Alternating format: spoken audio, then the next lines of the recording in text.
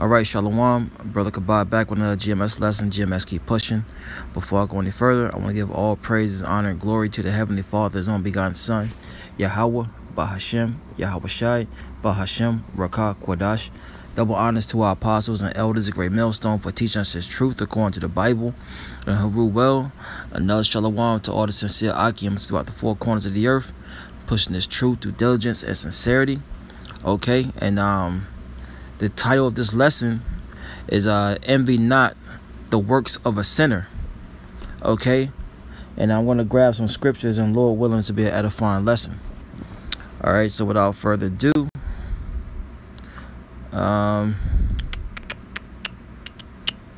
matter of fact, let me go to the book of Sirach first. This is the book of Sirach, chapter 11 and 21.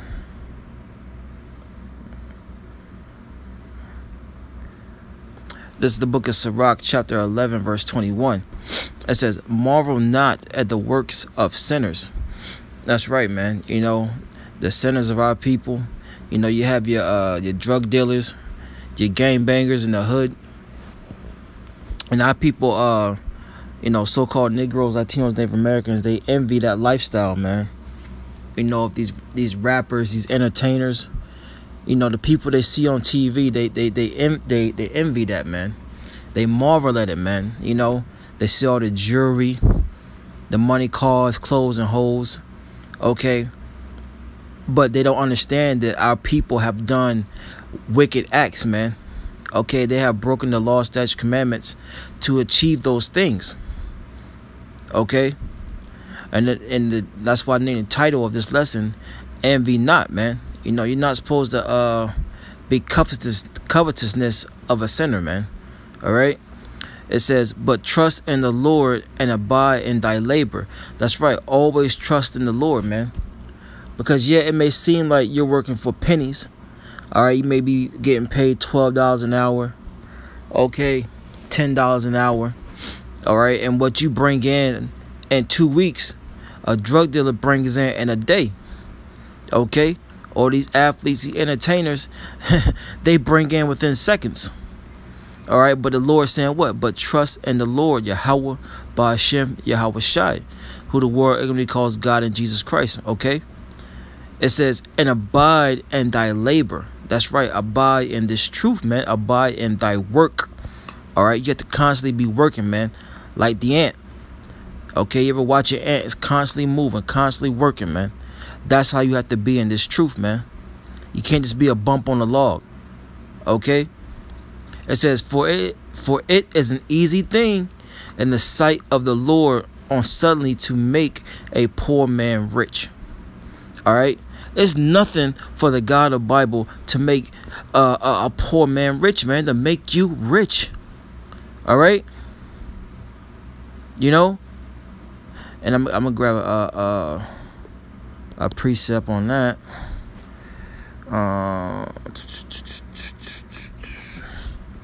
It's 1 Samuel 2. This 1 Samuel 2 and 7. It says, "The Lord, the Most High Yahawah, maketh poor and maketh rich." See, there it is. See, the Lord makes you poor or He makes you rich, man. So it's nothing for the Lord to lift you up and make you rich. All right, don't envy, don't be jealous, don't marvel at the works of a sinner, man.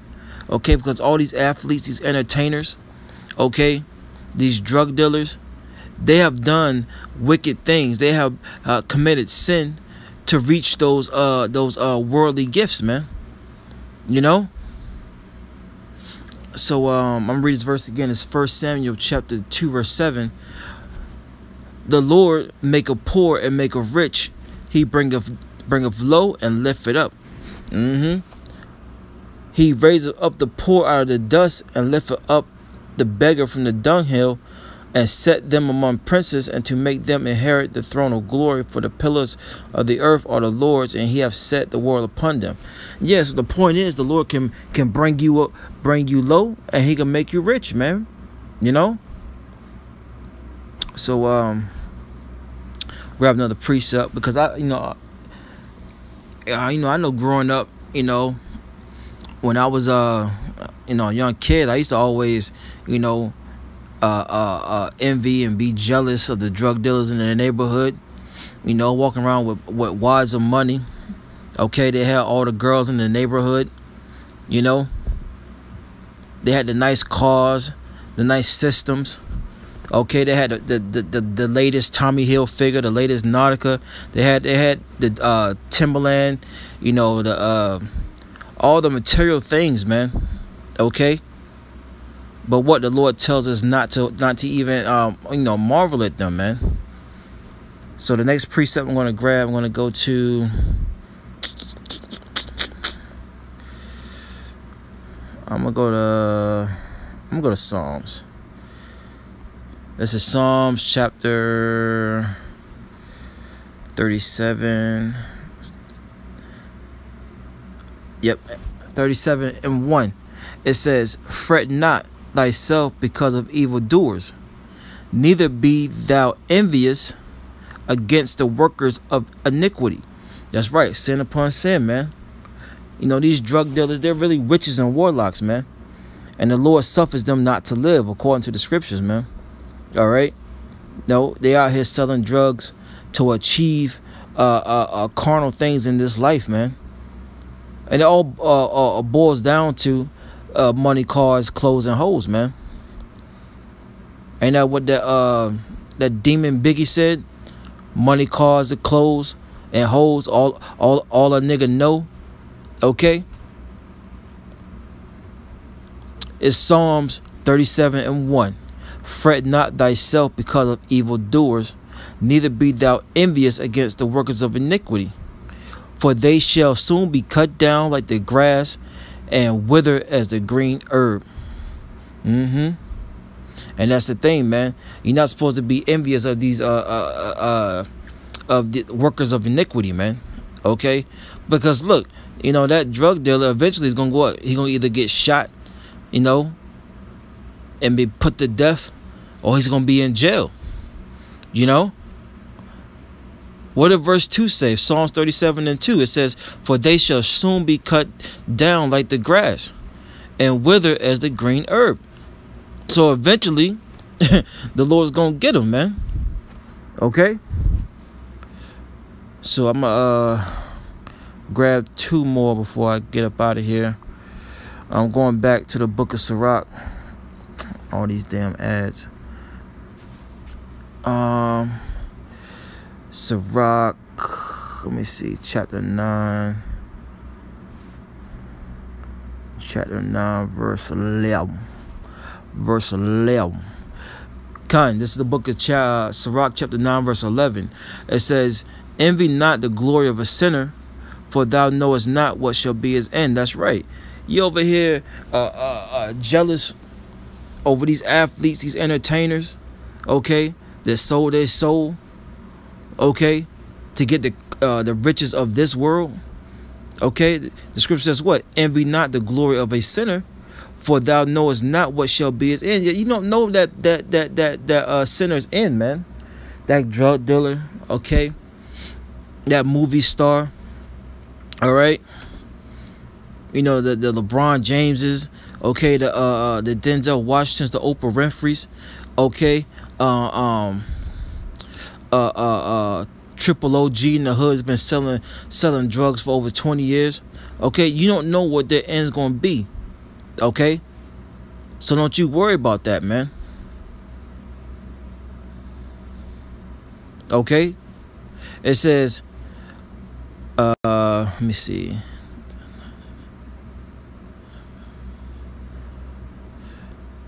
That was the point on that. And I'm going to grab one more before I close. I'm going to go to Proverbs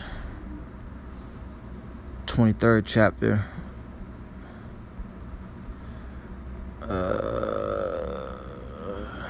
Yep. This is Proverbs 23:17. "Let not thy heart envy sinners." That's right. Let not thy mind, that word heart comes from the Hebrew word lav, which means your mind. "Envy sinners, but be thou in fear of the Lord, Yahawah, Bahasham, Yahawashi, all day long." So that's the thing, man. Let not your mind envy these workers of iniquity out here, man. Sin upon sin. Okay? Because that's what sin is according to the Bible. Breaking the law, statutes, and commandments. You know? And I can get that real quick just to prove it.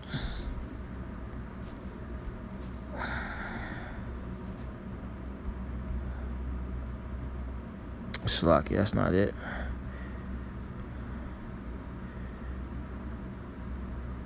Let's see here. No, it's not 2 John. Slocky, hold on a sec. This is I had to go to my sword.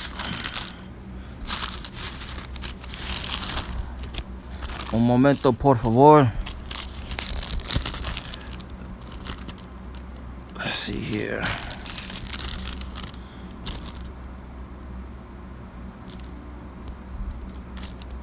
Let's see here.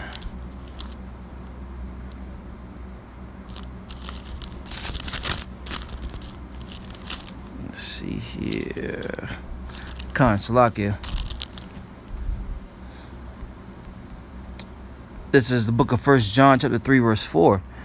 Whosoever committeth sin transgresseth also the law, for sin is the transgression of the law. And that's the thing, man. We're not supposed to be envying these workers of iniquity, man. Because they're transgressing the laws that the Heavenly Father gave us, man. Okay? So-called Negroes, Latinos, Native Americans. Do not envy them. Do not envy them. Okay? Because you don't know what their end's going to be. So I'm going to go back to Proverbs and finish that out. It's Proverbs 23 and 17. Let not thy heart envy sinners, but be thou in the fear of Yahawah Yahawashi all the day long. And that's what we're supposed to be doing as Hebrew Israelites. Okay? Fearing Yahawah Yahawashi, man. And not envying these sinners out here, man. Okay? Because look, they have received their consolation, man. All right? They've received their secondhand prize. Okay, on this side. All right? So with that, Lord, when it's an edifying lesson, before I go any further, I want to give all praises, honor, and glory to the Heavenly Father's own begotten Son, Yahawah, Bahasham, Yahawashi, Bahasham, Rakak, Wadash.